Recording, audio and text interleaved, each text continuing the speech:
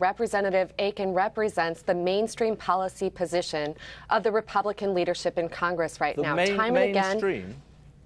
he does. You know, I can reference the No Taxpayer Funding for Abortion Act, which attempted to redefine rape that not only Representative Akin co-sponsored, but also Vice Presidential candidate Paul Ryan. The most recent bill that they put forward on the federal level, the D.C. 20-week abortion ban, also had no exceptions for rape. And so actually, while he is completely out of line with the American populace, he is completely in line with mainstream Republican thinking within the leadership of the party. Well, if you're talking mainstream, Mitt Romney has denounced those comments. He said they're inexcusable, they're insulting. And on that issue of no taxpayer funding, it's fair to say, isn't it, Paul Ryan says that about a whole raft of projects. It's not just this.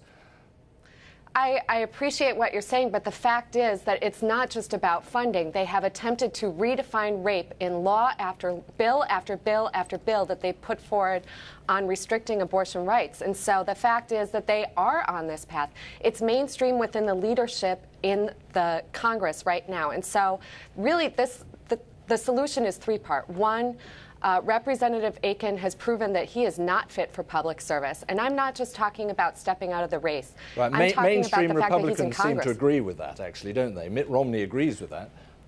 Well, yes, that's true, but they have no mainstream Republican has gone forward and said that he should step down from Congress, nor that he should be removed from the Science Committee, which he's on, if you can believe it.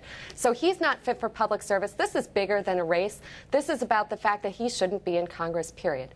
Two, another thing is that the Republican leadership as a whole needs to be held accountable for his comments and also for the fact that they continue to try to redefine rape. And three, we need to consign the militant anti-abortion rights movement that is peddling this terrible idea that a rape does not cause a pregnancy and a whole host of other untruths. We need to send them back to the history books. Do you think at this stage, particularly as we are heading into obviously a presidential election, is this a helpful debate to have, not least in terms of a debate about women in the US, or is it really not better to say, this man's way out of line, he's out of kilter, let's move on and have a proper debate? Well, this is absolutely a proper debate to have, and I'm very grateful that we're having a broader conversation about the role of women in society today.